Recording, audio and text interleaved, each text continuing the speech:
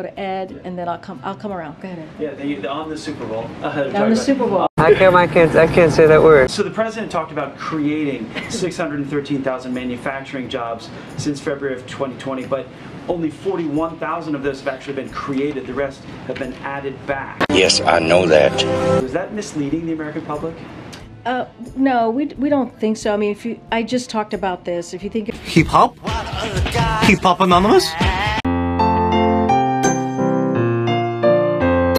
Those jobs, it's adding back the vast majority and creating 41,000. But we're talking about recovery, right? The fastest recovery. What did you expect?